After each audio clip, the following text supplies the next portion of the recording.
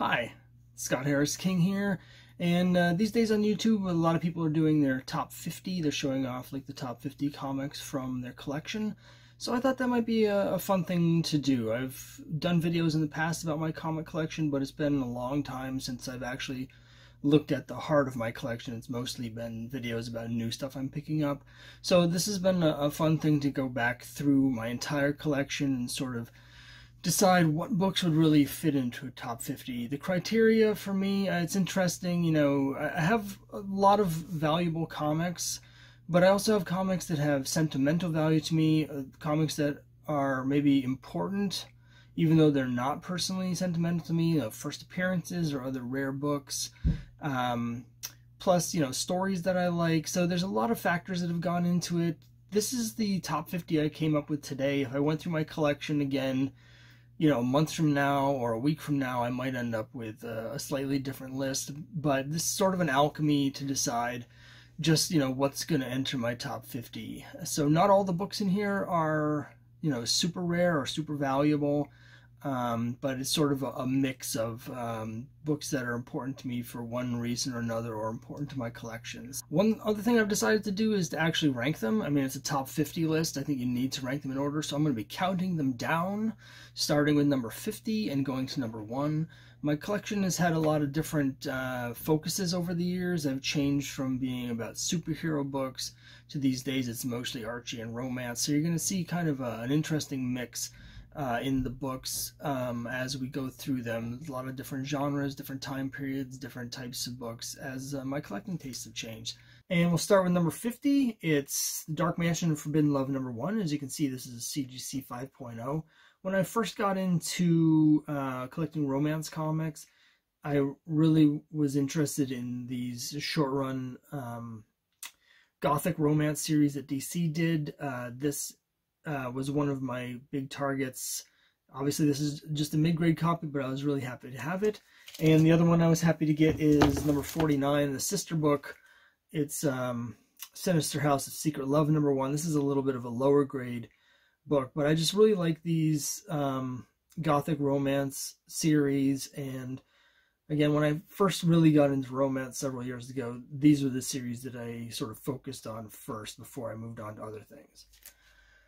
So number 48, we have another romance book. It's Our Love Story number 5, and this is a classic book because it has a great story by the legendary Jim Steranko inside that you really need to see to understand. The art is just amazing. It's too bad he didn't do more of these. So 47, we got Strange Tales 135. This is the first S.H.I.E.L.D. story, and this original story with S.H.I.E.L.D.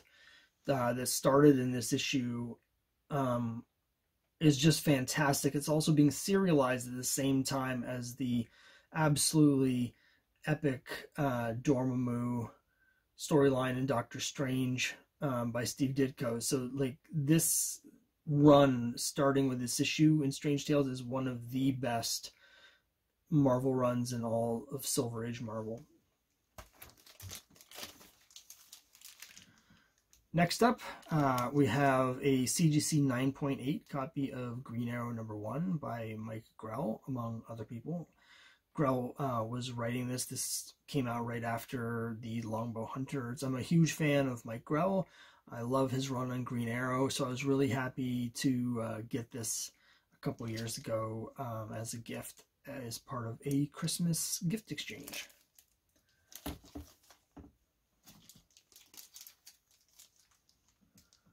We have Tales of Suspense 59, a classic Marvel book. This is where Captain America, his series started here in issue 59 after guest starring 58. We might see that later on in the countdown.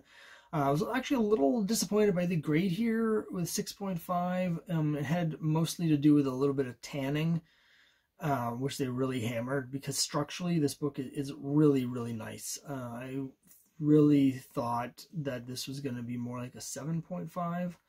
but you know, you win some, you lose some.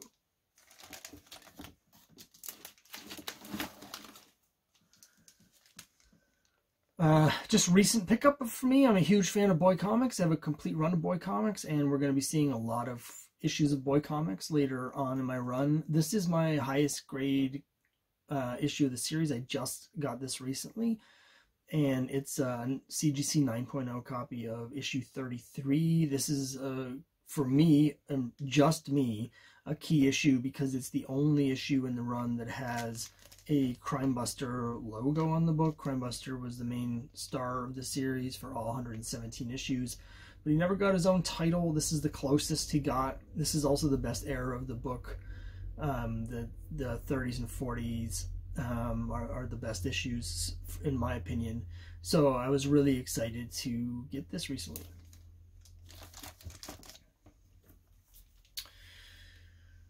We got Night Nurse #1. I love a Night Nurse, and not in an ironic fashion. These are some of my favorite Marvel stories from the Bronze Age. This 4-issue run of Night Nurse is absolutely great. I grew up watching a lot of soap operas with my grandmother, and this is an absolutely 100% classic soap opera. It's got romance, yes, but it also has a lot of interpersonal drama and a lot of action, a lot of melodrama. It's just really, really a great series. Absolutely love it. My copy is very low grade. I have the rest of the run. My other issues are in much nicer shape.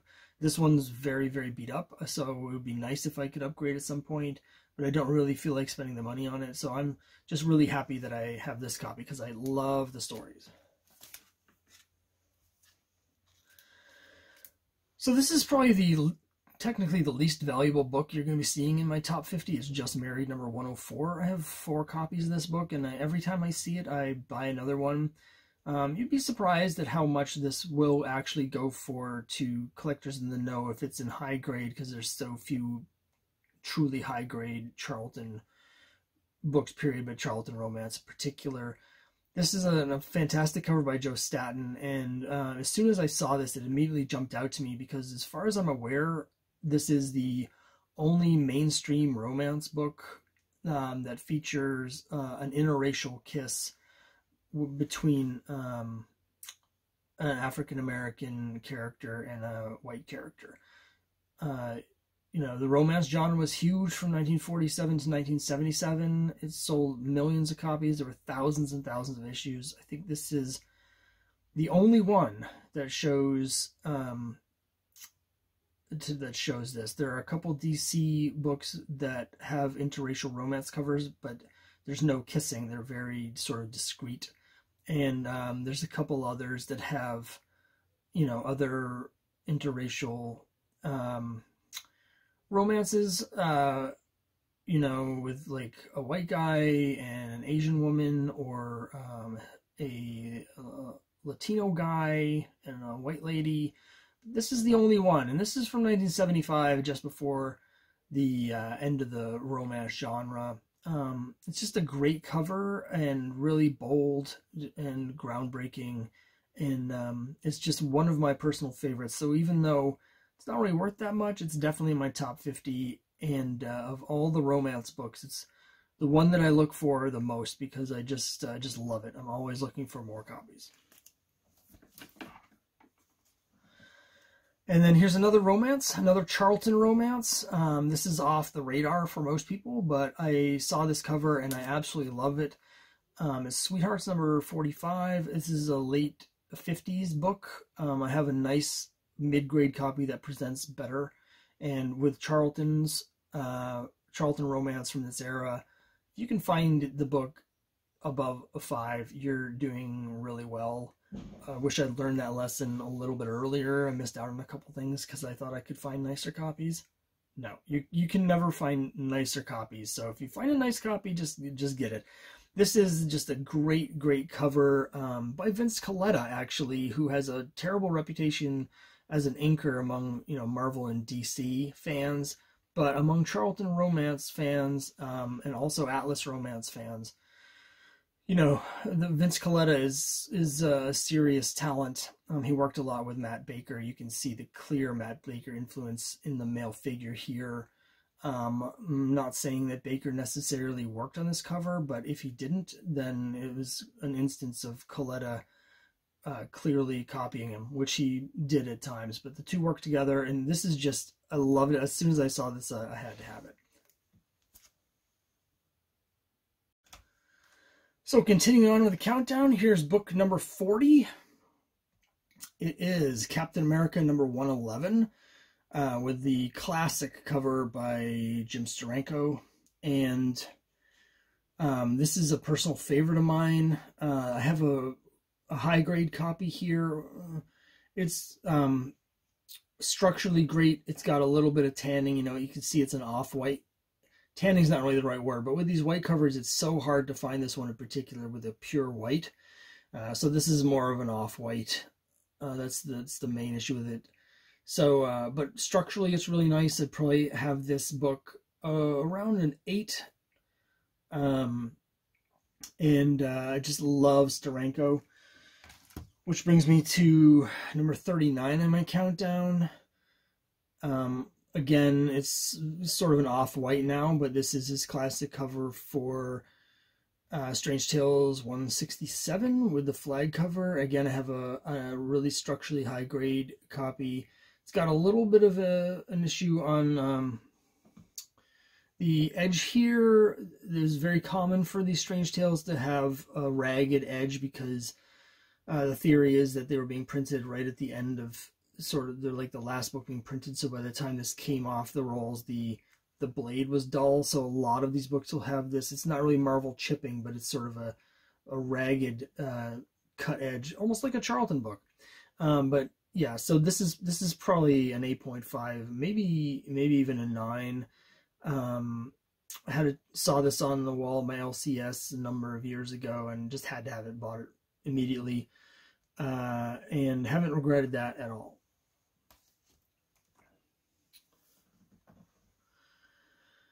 So here's a bigger ticket book. These days it's Archie's Girls, Betty and Veronica, number 41. It's a CGC 7.0. Last I checked, which is a while ago, this was tied for the second highest graded behind a single 7.5.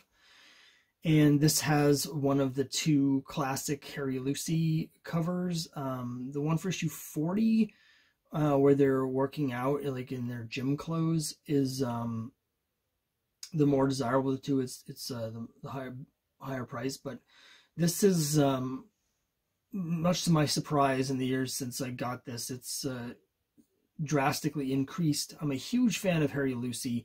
I think his work is really underrated, so I'm happy to see that there's been a big surge in interest in his work, particularly his covers with Betty and Veronica from the mid to late 50s and very early 60s.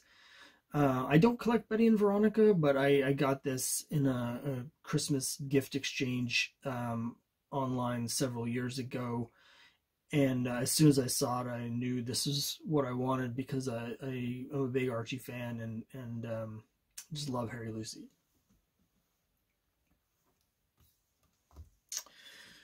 Continuing on, Special Marvel Edition 15, first appearance of Master Kung Fu. This is a nice mid-grade copy that I got a little while ago.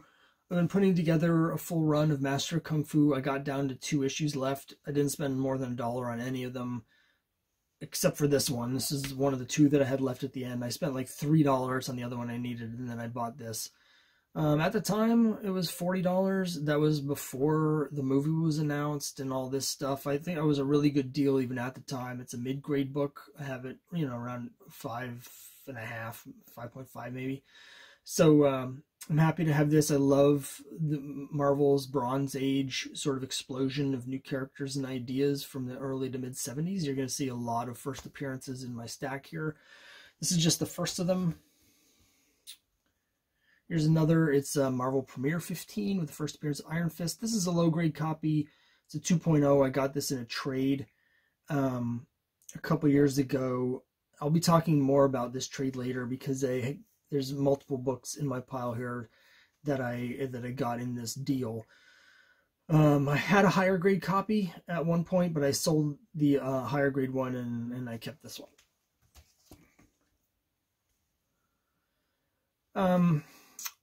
Here's a copy of Lobo #1. This was it's a very rare comic from the mid-60s. It's the first comic solo series starring an African-American lead character. It received very little distribution. A lot of the distributors and chains refused to carry it. So the estimate is that only about 10% of the copies of the book even made it onto the stands for people to buy. So it's very rare, very important historically. I found this at a comic store for a very good deal a few years ago as soon as I saw it in my collection.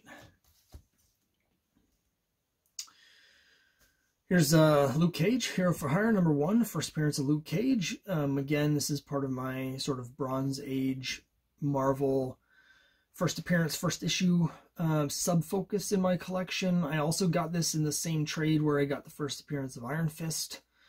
And that was a deal, just real quick, where I got a book, I found a book in a dollar bin at a comic store where I knew it was worth a lot more. I ended up trading it for several $100s worth of cash and comics. Some of those comics I no longer have. I ended up trading those off as well for another book that you'll see later on. But I kept a couple of them. I kept the first Iron Fist. I kept this first appearance of Luke Cage, and that has turned out to be a really, really good decision on my part. Doctor Strange 169. This is a mid-grade copy, but it has really bright, nice colors. When I was young, back in the late 80s, I had a super high-grade copy of Doctor Strange 169. There was a period where I was sort of semi-speculating on the first issues of runs like Captain America #100, books like that, where the title had changed. And so it was basically, this is like the first solo issue of Doctor Strange, and I picked up several of them. At that time, I wasn't really into Doctor Strange. It was just more of as an investment, and I eventually sold that. I picked this up a few years ago when I really started getting into Doctor Strange, and while it's not nearly as high grade as the other one, this is probably a 5.5. The colors are great, and let me tell you, this book, if you find a copy with nice colors, it just is absolutely eye-popping in person. It's just, the colors on this just look fantastic. I wish I could show you the copy that I originally had, because it was like it just came off the printing press, and it just like would burn your eyes out of their sockets because the color was so nice. But I'm really happy with this one because it presents so nicely for the grade. Mentioned this one earlier, Tales of Suspense 58. This was sort of the tryout book before the next issue when they went full-time to a split book. So this guest stars Captain America. Most of the story is not actually Captain America. It's someone in disguise, so blah, blah, blah. But it's got this absolutely classic cover on it. You know, this is a nice mid-grade, like 6.5, maybe a 6. Yeah, I just really dig this cover so much.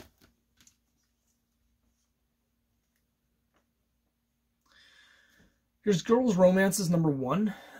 Girls Romances is one of the big 7 DC series, but they had 7 very long-running romance titles at DC, but they didn't all start at DC. Several of them started at other companies like Quality and Crestwood, but Girls Romance was like part of the wave of the first DC romance book. So there's like Girls Love Stories, Girls Romances.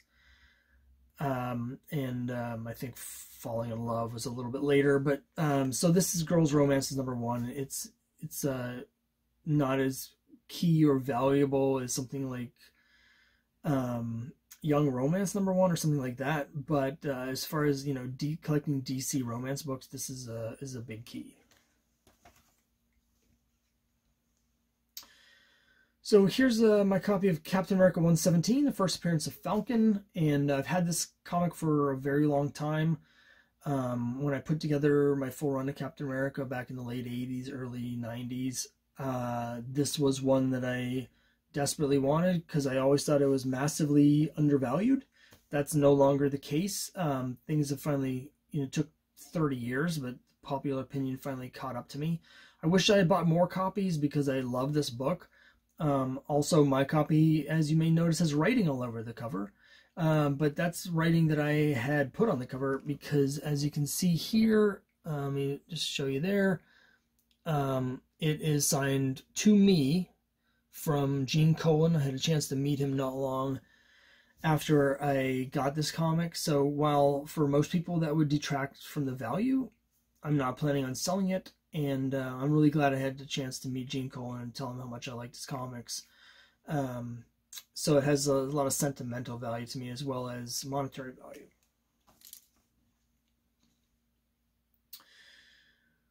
Here's a high-grade copy of Marvel Superheroes number 8. It's the first appearance of the unbeatable Squirrel Girl. I absolutely love Squirrel Girl. I thought her series at Marvel, which just ended recently, was the best thing Marvel was putting out. I was really disappointed when it ended. I was, on the other hand, extremely happy to find this in a 50-cent bin at a comic store just a couple years ago, after the book had already broken out quite a bit. So, yeah, I was really, really pleased to get this. I love the character, so I was really happy to add that to my collection. And here is first issue special number 8, the first appearance of the Warlord. I'm a huge fan of Warlord. One of the first comics I ever started reading and collecting was Warlord. And I just absolutely love the character. You can see down here I have my copy signed by Mike Grell. I am hoping to get some high-grade copies of first issue special number 8 and Warlord number 1 for my collection as well. I have my issue 1 is also signed by Mike Grell. But yeah, I love Warlord. I think this is a really underrated book. And I also have a theory that we're going to be seeing Warlord and Aquaman 2. So I should probably go ahead and get more copies of this before it gets out of my price range. Rare book number 27 on my top 50 countdown of my collection is Young Romance number 150. To me, this cover is just an all-time classic, J. Scott Pike, and it basically sums up romance comics right there. This is the cover for me. If you look at romance just in general, but specifically DC, Silver Age DC, this is it. I've been lucky enough to have 3 copies of this, but none of them have been higher than mid-grade. This is the nicest of the 3, is about a 5.5. And they've used this cover on all sorts of postcards and posters and book covers and promotional stuff because it's iconic.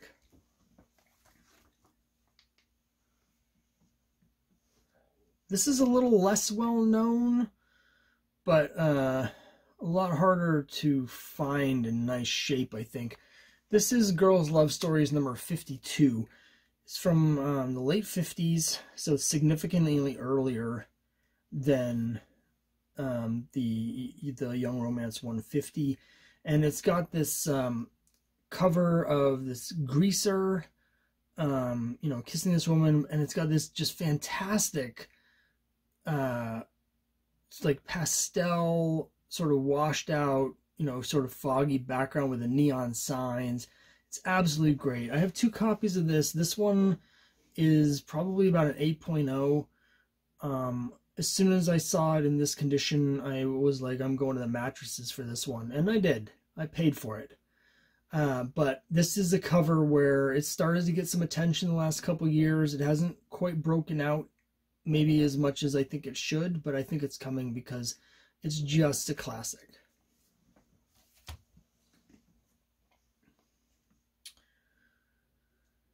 Also classic, it's Conan number 23, the first appearance of Red Sonja. I, debated whether to include 23 or 24 or both. 24 obviously has the incredible classic cover from Barry Windsor Smith. But this is the first appearance of Red Sonja. It's a full appearance. Don't let anyone fool you.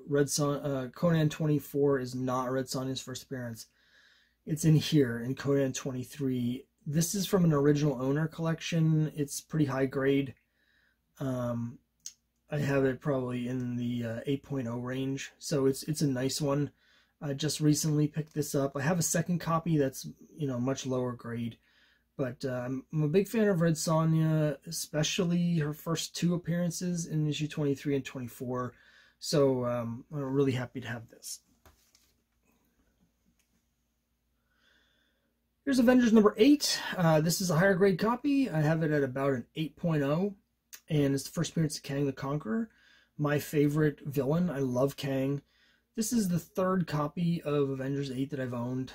The other two are long gone and hard to find at this point. I have a long convoluted story about how I got this, but it was the result of a sequence of trades, which at the time didn't necessarily seem to work out in my favor, but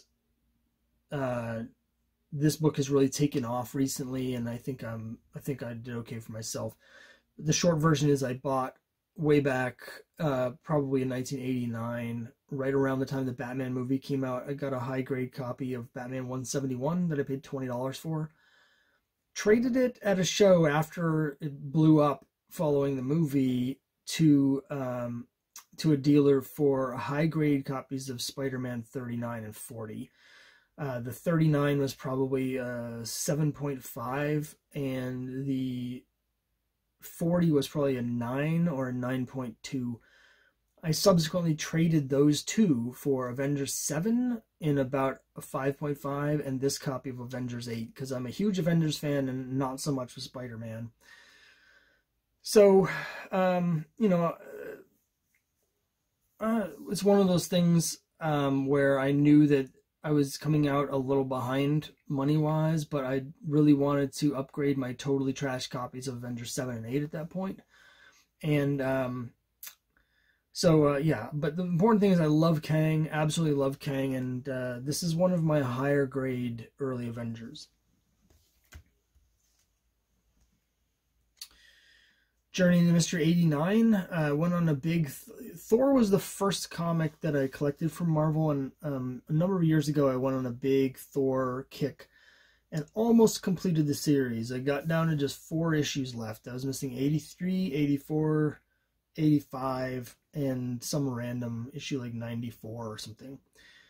And read through most of them and realized I just didn't love it the way I needed to love it to be spending that kind of money. So I sold most of the run. I did keep my early big logo Journey into Mystery issues. So I have most of those still. But while there's others that I really like 102, this with the classic cover from Kirby is probably my favorite. This is a nice, very well presenting mid-grade copy, probably in the 5.5 to 6 range, might make a 6. And I might be underselling it, but it's just a beautiful comic. Here's a Conan the Barbarian #1. This is from the same original owner collection that I mentioned. I've recently had a chance to get several early Conans. The collector actually had the whole run of Conan up through issue 30 or 40, but I had most of them already. But I was lucky enough to pick up issues 1 to 7, as well as 23 and 24, and they had all been bought off the newsstand and kept in nice shape. This isn't quite as nice as the 23.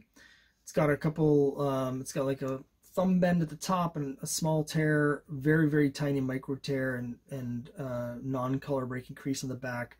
Anyway, I think it's about a 7.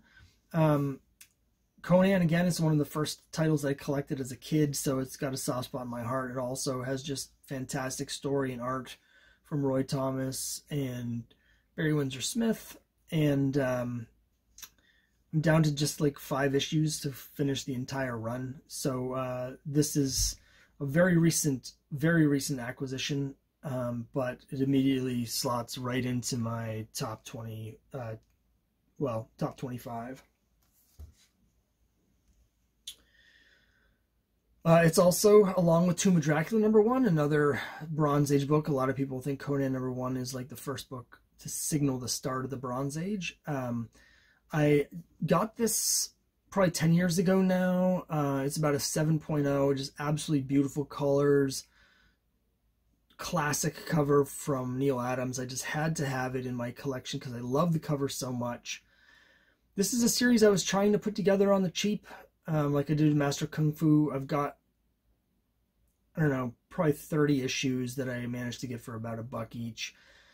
That run is never going to be completed, unless, you know, I find an issue 10 at a flea market. I don't have a number 10, but I did splurge on this a number of years ago. I paid $38 for it at the time, and pretty pleased with that. But it's just, every time I look at it, I just have to smile because it's just like it so much, and the colors are so bright and vibrant on this copy that it's really, really cool. All right, now we're into the top 20. You ready for the top 20 books? So here we are, Captain America #100, mid-grade copy, probably a 5.5 or a 6. I've had this for a long time. As I mentioned, I completed my full run of Captain America quite a long time ago. And so this is, you know, one of the key issues, obviously, from that run.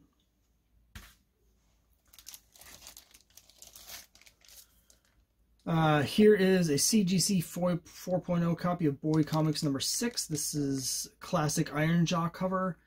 And I got a good deal on this. A number of years ago when I first got into Boy Comics, this was like my first big expensive purchase.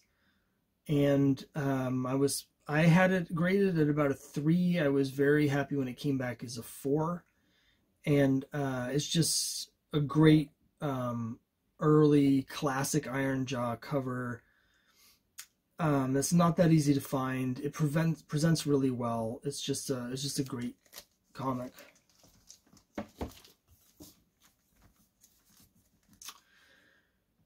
Here's my copy of Super DC Giant 21, aka Love 1971, with this awesome classic psychedelic cover here. I got this just a couple years ago. Got a good deal on eBay. It's a lower grade. It's probably around a 4.5, but it looks great. I have it on display here in my office, so I can just enjoy it all the time.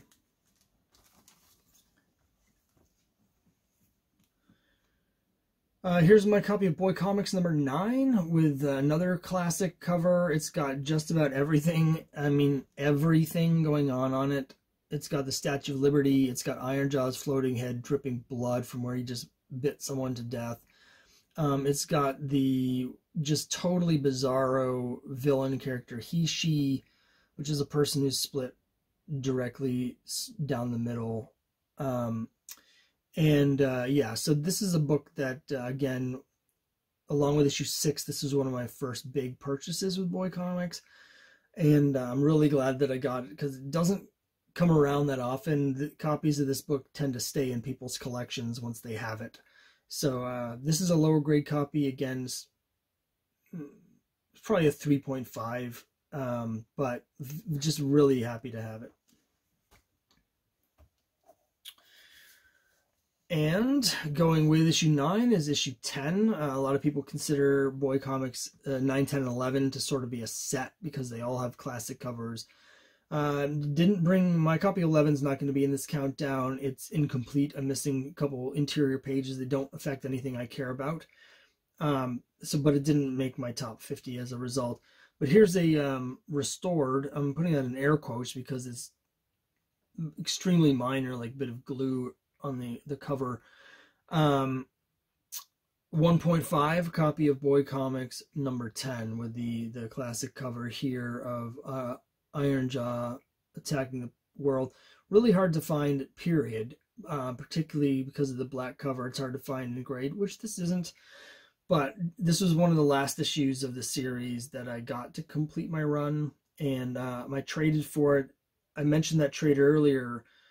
Same trade in which I got the first appearance of Iron Fist and the first appearance of Luke Cage, I had received a couple other books in there, including a Spider-Man 122 that I turned around and I traded for this copy of Boy Comics number 10. So considering I only spent $1 on the original comic that started that chain of trades, I am very, very happy with that.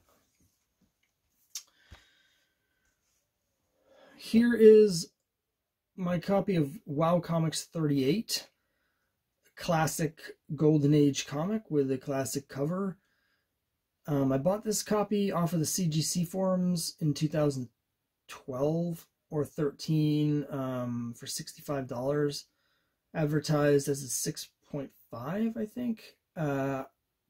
I personally have it a little bit higher, but it's structurally fantastic. It does have some tanning, and I'm not great with that, as I've seen in some of my other books. CGC does tend to hammer that, so in terms of CGC grade, maybe a 6.5 is about right for this. But it's just so beautiful, and it's tight, and so I personally have it a little bit higher. And this book is just absolutely taken off in value since I got it, no pun intended. I got it just because I love the cover, and it certainly wasn't meant to be like a long-term investment, but it's gotten so valuable now, because again, like some of these other ones, once they're in someone's collection, they don't come back out. That I have considered selling or trading it, just because it's just gotten much more valuable than I was expecting, and so I could get some really good trade for it. But for now, I love the cover. And besides romance comics, I like to collect books with female heroines. I have a number of other issues of WoW comics, so I'm really happy to have been able to enjoy this in my collection for so many years now. Star Spangled War Stories number 151 is the first appearance of the Unknown Soldier. Please don't let anyone tell you otherwise. The appearance in Sergeant Rock 168 was later retconned into being this unknown soldier, and it's a perfectly seamless retcon, so I don't have any problem with that. But his first appearance is here. This is one of my all-time favorite series, one of my favorite Bronze Age series. I love these Bronze Age first appearances. This doesn't quite hold the same cachet as some of the other books that I've shown, but for me, it's very hard to beat Unknown Soldier in terms of just the quality of the stories. I love the character, and I just love having this. Here's my copy of Avengers 57. It's probably about a 6.0. A lot of that, though, is because it's very dirty, particularly the back cover. I think if I got this cleaned and pressed, I could get up to about a 7.5. I'm not sure it's really worth my time and money to do that. I bought this when I was a kid. There was an advertisement in the Want ad for a guy in Boston who was selling his collection, so my dad drove me down there because I was too young to drive, and we went up to this guy's attic, and he had like full runs of every Marvel series from about 1965 up to the early 80s, and I spent all the money I had on Avengers back issues, including this issue of Avengers that I spent $10 on. Again, it's about a 6. Structurally, he's great, beautiful color, and I love the Vision. He's one of my favorite characters in all of comics. So I was just really thrilled to get this. Plugged a big hole in my collection and was a key part to help me finish my Avengers run. So yeah, I love this book.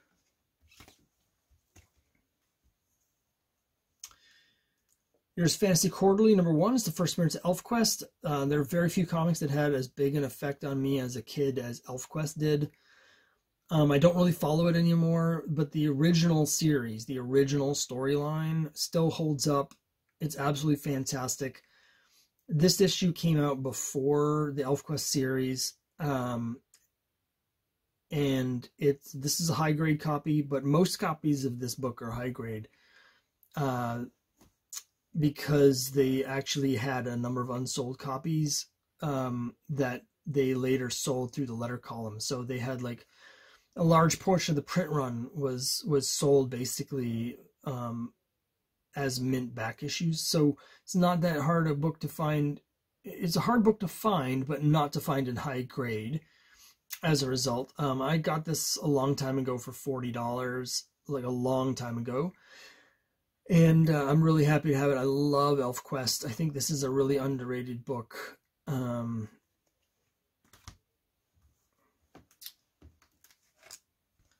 And here's my Tales of Suspense 57, the first appearance of Hawkeye. Like Vision, Hawkeye is one of my favorite, absolute favorite superhero characters, one of my favorite characters in comics. I just love Hawkeye. And this is the second copy of this that I've owned. I had one that I got back in high school, and at some point, I don't remember why or when, but I sold it.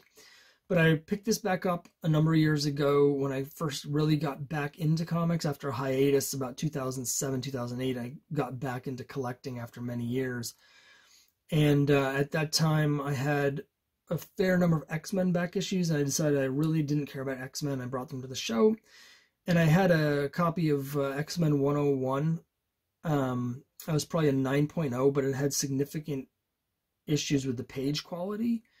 And I traded it for this. This is mid-grade. It's probably a 5. It looks a little bit better, but there's a tear on the back cover.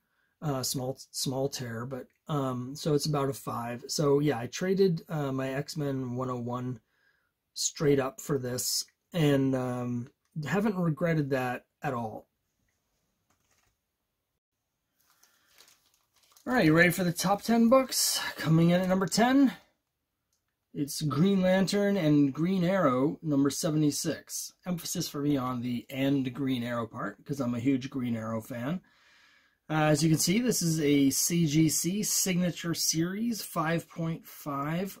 I mentioned a while ago that I got back into comics around 2007. And what I did was I sold off a big chunk of my collection, stuff that I didn't really have an interest in any longer, and I took that money to start buying some key issues and stuff that I really wanted. This was one of the first purchases. At the time I bought this off of eBay for, bought it raw off of eBay for $106. It was the most money I'd ever spent on a comic at that point. I later had a chance to meet Neil Adams, obviously, and get him to sign this book for me. I just, it's just an all-time classic. I love Green Arrow. So, book number 9, it's Sergeant Fury and his Howling Commandos, number 1. This is about a 3 or a 3.5. I got this just a couple years ago off of eBay. Cost me, you know, a bit of money. But again, I took some money. I'd sold off part of my collection that I was no longer interested in. I had already completed the rest of the run of Sergeant Fury. I just needed issue 1.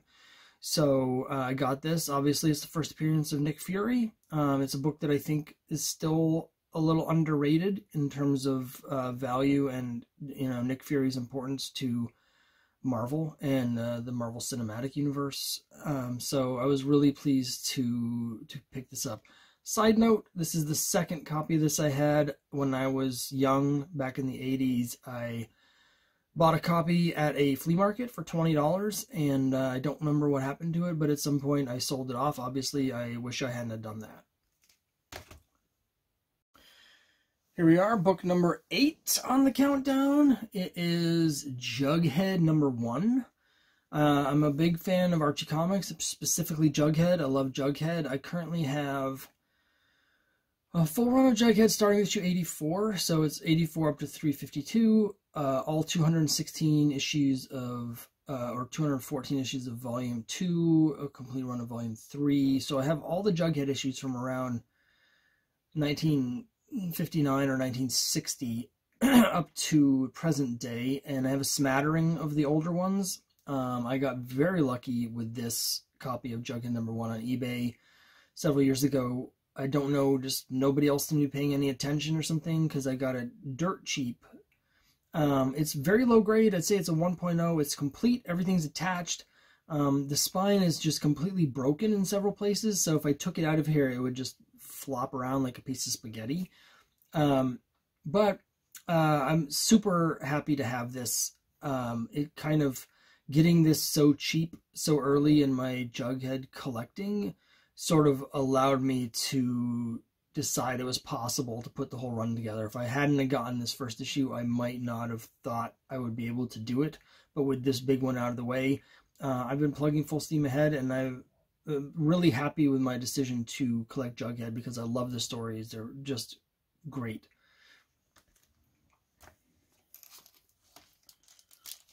Book number 7. It is All-Star Western number 10. It's a CGC 7.0, as you can see. I submitted this myself raw, and this is about what I was expecting when I did it. My story with this is, when I was a kid in the 80s, my dad had a business partner who had a giant collection of comics from the 70s that, through one thing or another, I ended up acquiring the whole run. It was about 1,000 comics from between like 1973 and 76, and this was not among them. However, most of the run of Weird Western with Jonah Hex was in that, and I just really liked the stories. I really dug it, and I really wanted to get Jonah Hex's first appearance and complete that run. And I went to my local comic shop in Worcester. That's Entertainment. This was about, I think was in 1988, and they had a copy. I did not have any money, so I went back to school. I at that time was attending a private church school, and so I talked to the youth pastor, and I said, you know, I really need to borrow $15 to buy this comic book. Luckily, he was a hardcore baseball card collector, so he understood the need to get this. So, yeah, that's the weird story of how I got this. My youth pastor lent me $15 to buy this comic in the late 80s, and when I got back into collecting around 2008, I sent it to CGC and had it encapsulated. So, yeah. Here we are, book number 6. It's Strange Tales 110, the first appearance of Doctor Strange. This is a very low-grade copy. It's probably a 1.5. It's got some brittleness and severe tanning. You can see the bottom corner here is like chipping away. This is one of the most recent acquisitions in my collection. I just got this a couple months ago, and I was at a comic book show, and there was a dealer that had a bunch of unpriced comics, and I pulled this out because I'm trying to put together a full run of Doctor Strange, and I missed the boat on this before the movie hype. So I pulled this out, and I was like, you know, how much do you want for this? And he said $10. So, yeah.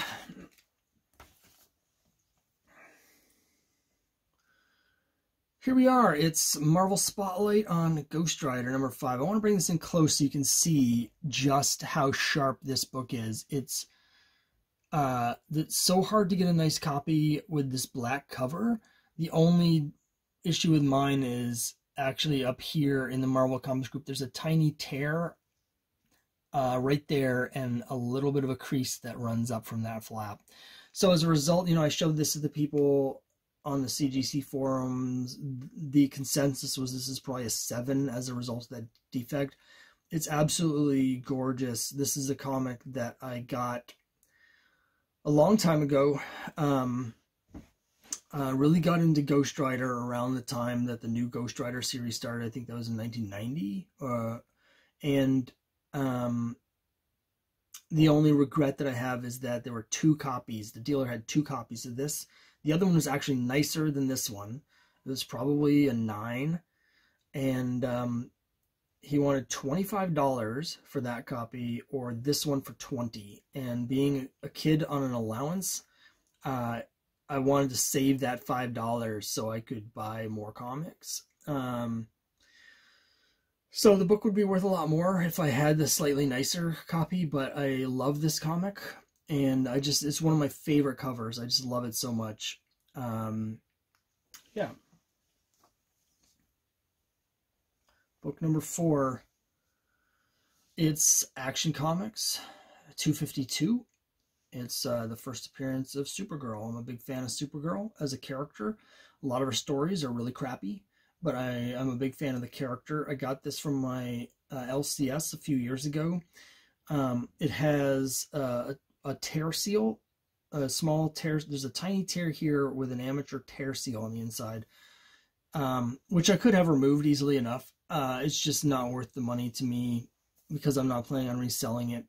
Other than that, there's no restoration. It's probably about a 2.5. It's a solid book. It does have some writing on the cover, but you may notice the kid who owned this copy as a child is Dennis Kitchen. So I love actually having kids' signatures on books. It just reminds me of my childhood, and I really like it. But having a historical figure from comics, having previously owned this copy as a kid, just adds to the value for me personally. And so, yeah, you know, I spent more on this comic than I've spent on any other comic in my collection, but it was a number of years ago. So at this point, you know, it's obviously gone up a significant amount since I purchased it. But I just love it. Yeah. Top 3. Now these top 3 all have personal stories for me. This is Boy Comics number 3. It's the first appearance of Crime Buster. Crime Buster is maybe my favorite character in comics. I self-publish my own continuation of Boy Comics starring Crime Buster, write and draw it, and I almost included a copy of that in my top 50 because it's just an absolute dream come true for me to have put out my own comic. But I was really inspired to do it by how much I love the character of Crime Buster. And the series Boy Comics ran for 117 issues over 14 years. This issue's from 1942, and eventually I got to the point where I was only missing issues 3 and 4, which are the first 2 issues of the series, and my wife bought this for me for my birthday. It's a nice copy. Structurally, it's about a 9, but it has serious tanning on the covers, and very strong dust shadow, front and back covers both. It's absolutely flat and tight as a drum, and just like structurally great. She got this from Metropolis, and so they had it at a 7.0.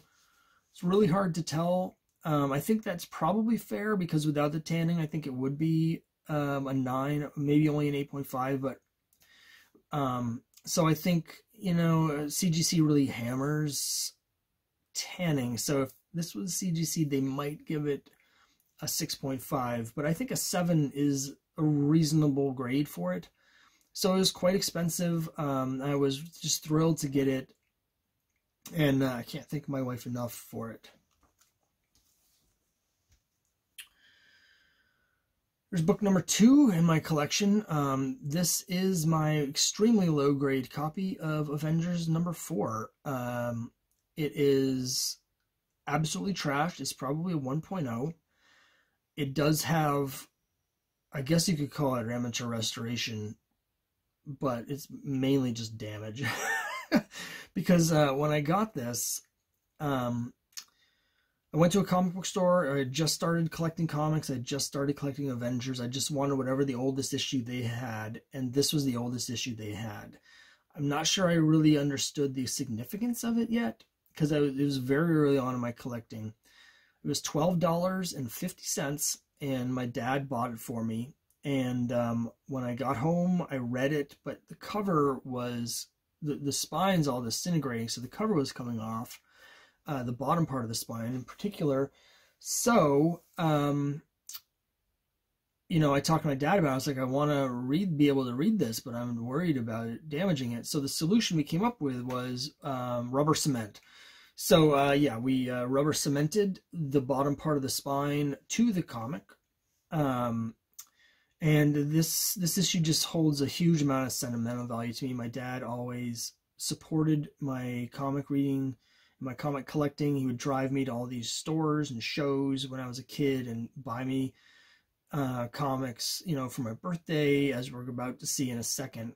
So this means a lot to me, very sentimental. Also, Avengers is my favorite superhero comic. So it's obviously a key book, which brings us to my copy of Avengers #1. It's a CGC 3.0. Frankly, I was very surprised at that grade. I thought it was a 2.0, but okay. It's kind of like when you play Monopoly and they have the bank error in your favor. This was a comic that I received for my 14th birthday, and it was $80. There was a comic book show at the mall, and they had this on the wall. A dealer had this for $80. And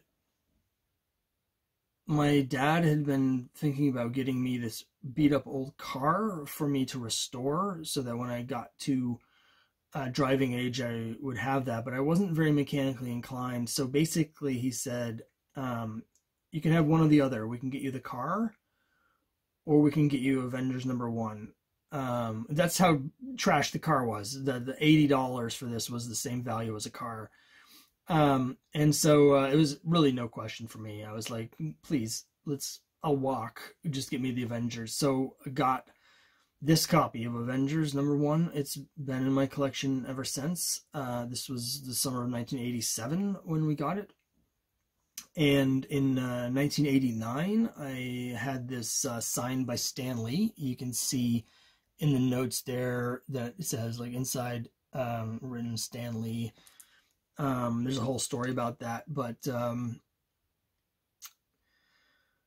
yeah. So this is my Avengers #1. Well, I'll tell you that story real quick. Why not? The video is already 6 hours long.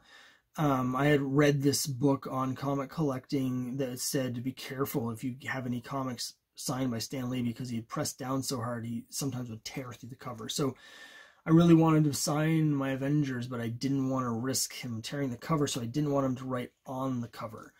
So when I was like terrified to meet him because he was my idol, and when I finally got to the front of the line, I put the book out and I opened the front cover for him to sign, and instead of signing on the front page, he signed on the inside front cover, and so I was sure he was going to tear through it, but luckily he didn't.